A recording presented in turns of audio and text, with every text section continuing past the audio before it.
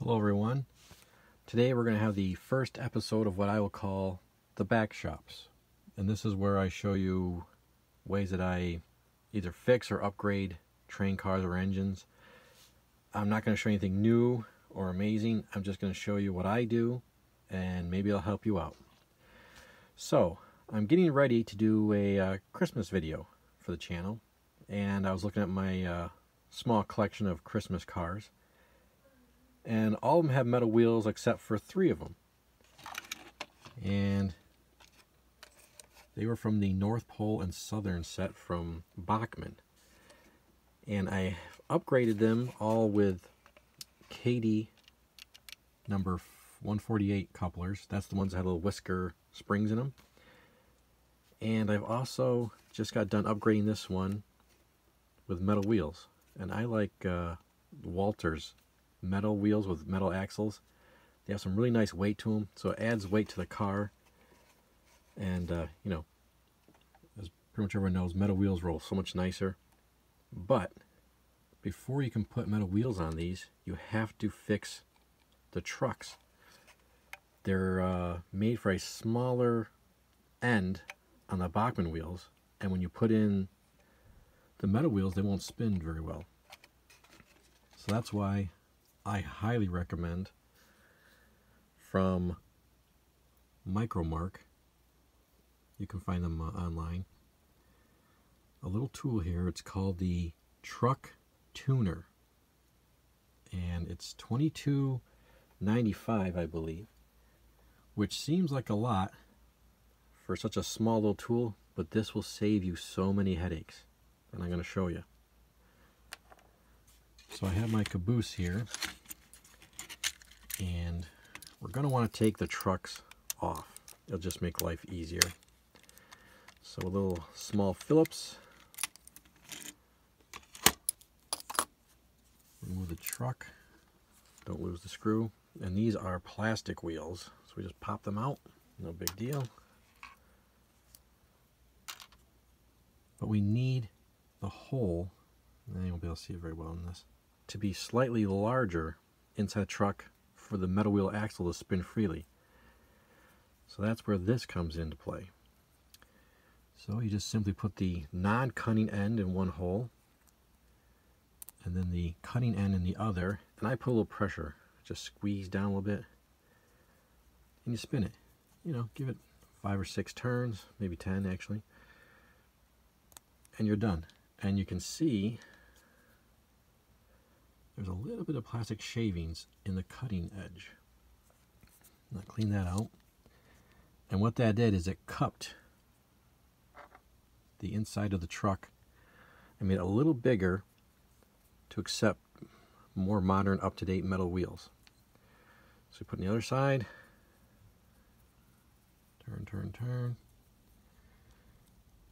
And you get a little bit of plastic residue.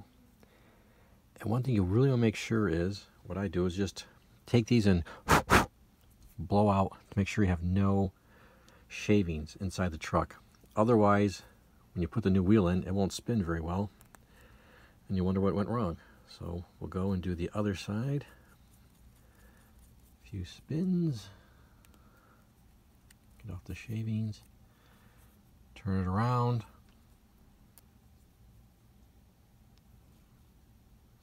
Okay, spin, spin, spin. Once again, you can see there's a little bit of shavings. It doesn't take a whole lot out, and it makes a world of difference. And let's see, make sure we don't have any thing left. And then we insert our new wheels.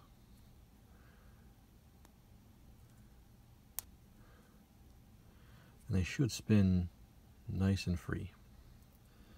I don't think the camera's picking this up because I have horrible lighting, but that is spinning. I can feel it just spinning nice and easy. So we'll get another wheel. Set. Whoops. Put that in. And that too I can feel. You do this, you feel the vibration of the spin. So that's nice and free. we just put the screw back in, get our handy dandy screwdriver, tighten her down, and boom. You know what, can I get, if I can get a little better light. And you got your metal wheel. There's your plastic back here, and you have your metal wheels. And we'd go on and do the same for the back ones, and I'm also got to do the coal car. And the Caboose has some good weight, and the Boxer does already, but this one is a little light. And what's, like I said, what's nice with the Walthers is they're pretty heavy set because they have the metal axle.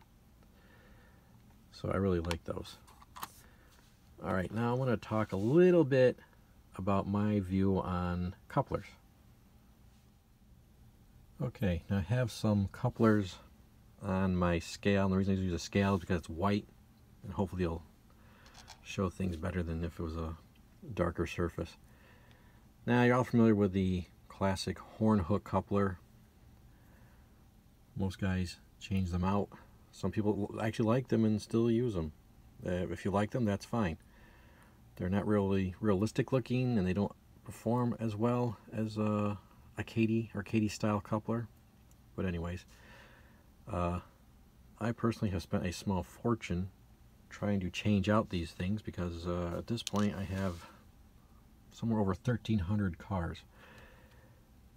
And so I just want to discuss how what my idea is of changing out the couplers.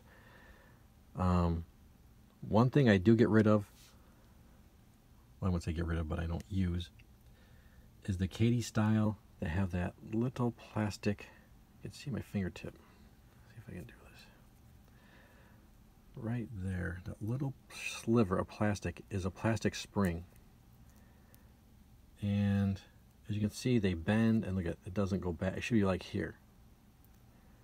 Those I do not use. I put them in a bag, and I think someday I'll just put the bag on a table at a train show and market free. Let somebody take them if they want to mess with them. But the plastic ones that I do keep have the actual spring. Let's see if we can see there. It has that spring. And as you see, it works. But these don't have a lot of strength. Being plastic, they'll flex. What I save those for is like maintenance away vehicles or rail cars that are specialized, that aren't going to go on a long train. They'll have a lot of stress on them. For example, this Walthers logging crane. It has plastic couplers on it, but it does have real springs. So I just leave them on there. And the reason for that is it saves money because, like I said, I have a huge amount of train cars, and converting them over has cost a fortune. So for the time being, to get everything up to, you know, Kadee style standards, I leave the plastic springs on the specialty cars. Now if it's like a box car or a coal car that's going to be a long string, definitely go with metal couplers. And two styles of couplers I keep on hand, or try to keep on hand at all times, is the Kadee 148 with a whisker. You can see those fine little wires right there. They seem to work in modern cars much better, I find, than the old number 5s, because they're a little thinner profile right here in the shaft when it goes into the coupler socket. But I do keep a lot of the classic Kadee number 5s on hand with a little teeny spring that would go inside the coupler pocket. I find the older cars tend to have bigger pockets, and just having that little bit more material with a spring in the shaft of this seem to, you know, fit in better, and you'll get the up and down play. And another thing you can't live without is a Kadee height gauge. And this goes on your track. Like I said, pretty much everyone knows this, but you'd use this, you'd put a coupler in a car, you put it on the track, and you want to see if it's too high, too low, if you got to adjust. And also this plate here tells you where this pin, whether it needs to be bent up or down. If you use the pin for, there's magnets on the track you can use. So those are things I use. I hope you found this helpful. And thanks for watching. We'll see you later. I just want to say also, with metal wheels, I just don't go exclusively with any brand. Like I said, I like the Walters metal axles, but I use Kadee, Intermountain, Bachmann, whoever's hands I can get at the time. I walk into a hobby shop, it's at the brand I got, I get it. And how I decide which cars get metal wheels first, well, Nickel Plate Road is my favorite railroad. So all my nickel plate cars have metal wheels. And if I get a new one, it gets a pair of metal wheels. What I also do is I go by usually a style of car.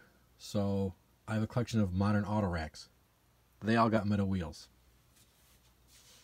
The Christmas cars I've got that we just saw. It's a small collection, so they all get metal wheels. This way, I find it easier to keep track of what has metal wheels. Luckily, most modern cars you buy today have metal wheels. But once again, it's going to be quite the undertaking converting everything to metal wheels.